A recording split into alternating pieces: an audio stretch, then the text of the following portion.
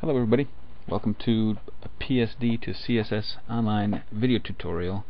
I'm Sean, and today we're going to look at a new feature, brand new feature. I think it's probably the best feature we've added so far. It's a way to get image galleries or slideshows onto your page with writing no code whatsoever. Very professional image galleries. We use a plugin to the jQuery JavaScript engine that we use called Lightbox, and that's the details of it. But the fact is, you don't have to know any of that. You don't have to download any scripts. You don't have to write any code. You just draw pictures of your thumbnails for your page, and make sure you got some big pictures to view that match them, and convert your PSD file to HTML, and you get a very professional slideshow. It just works just like that. Don't have to write any code at all. So let me show you how you do that. So the first thing you need to do, we don't need that, remind me in a month. First thing you need to do is have some images that you want to display. This is a folder on my computer here. I've got some JPEGs here called Big Sur and Flamingos and Guitar and Palomar. So I have a number of JPEG files here. These happen to be 640 by 480 images, roughly. You can use any size you want, but you know, something that'll fit on the screen is probably a good idea. And then I have this one PSD file that I call Lightbox. Let's take a look at it. I'll show you what it looks like real quick here. Okay, it's pretty simple Photoshop file. Just got some words here, just some text about the fact that this is my Lightbox demo, and I have some layers for these thumbnails.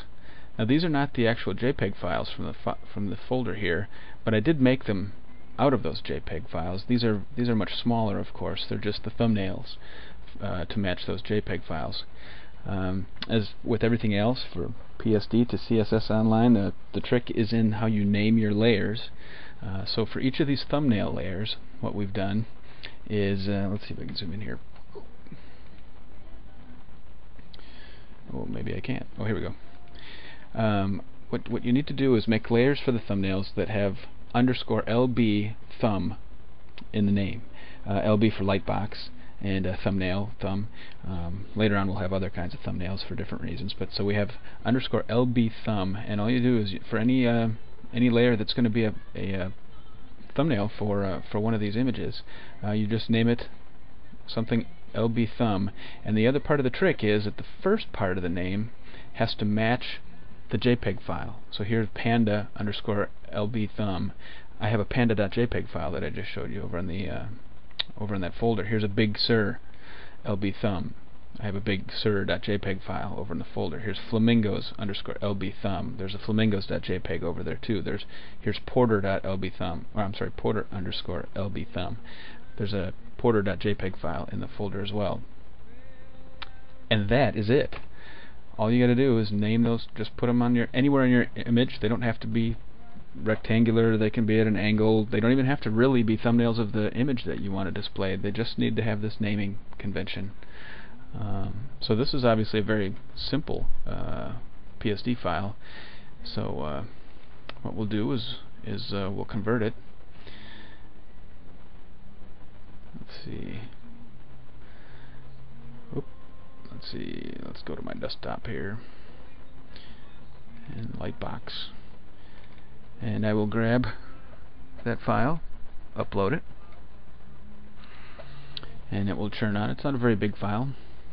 Most of my demos are pretty small. They convert pretty quickly. You can use fairly large files, up to 8 megabytes if you're registered. And I did a test recently.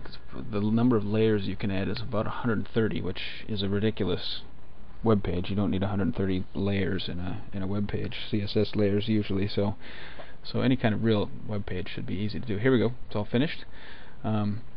We could look at it with this link here, and sure enough, it does look the same. If I click on these, though, my JPEG files aren't on the server. They're only in this folder here on my desktop. So what I'm going to do is download the zip file. They have to be in the same folder. You know, the generated code needs to be able to find those JPEG files. So what I'll do is I'll just download all the stuff that got generated, and I'll put it over here in the same folder with my JPEG files. And that's it. Now from here it will work, because all the generated code is going to be able to find these JPEG files. So I'll show you. I'll just double click on my index.html file here. So I've got Firefox running this file from here on my local drive. You just click on one of these and sure enough we get a nice professional light box going through the various images. Go to previous and next. I can close it and go pick another one. And I didn't write a line of code. I just drew some thumbnails. I just made sure I named the layers right, and you get a really very professional, really great looking slideshow. So that's my favorite feature in PSD to CSS Online to date. So I hope you all enjoy it and have fun. Thanks.